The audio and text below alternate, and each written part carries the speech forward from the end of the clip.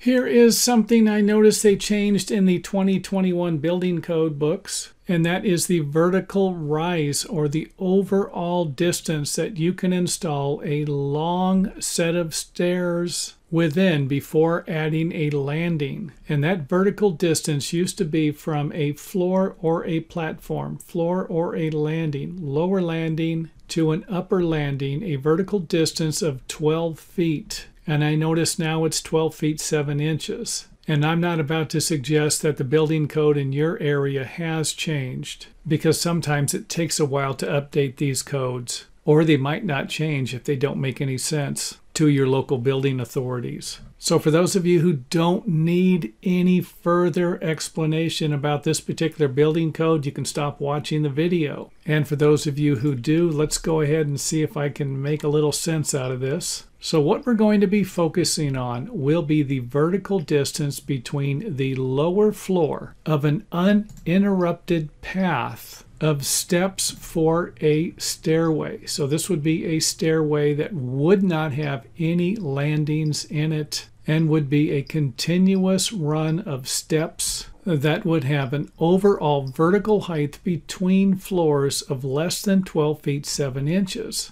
So for example, if I had a stairway with a vertical measurement here of 13 feet, then I'm going to need to install a stairway with a landing, and that landing can be located anywhere within that section of the stairway to where it will not create a overall total rise of more than 12 feet 7 inches.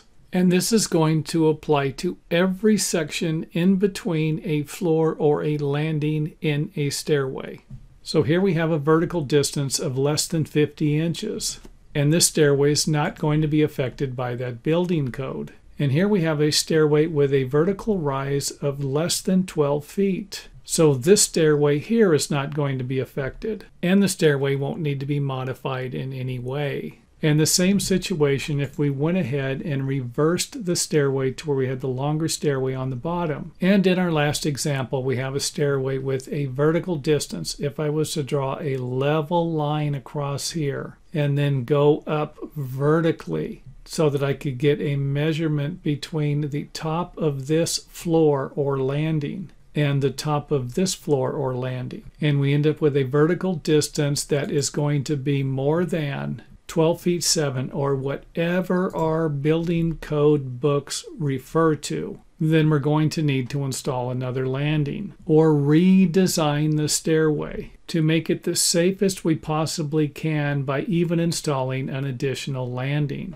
And even though I don't know for sure what the reason is for this building code, I think it has something to do with the fact that if somebody was to fall from the top here, that there would be a good chance that they could actually roll down a long section of a stairway that didn't have any landings in between it, providing us with a good reason why we're never going to do something like this if we don't have to, or the fact that multiple landings might provide us with safer stairways.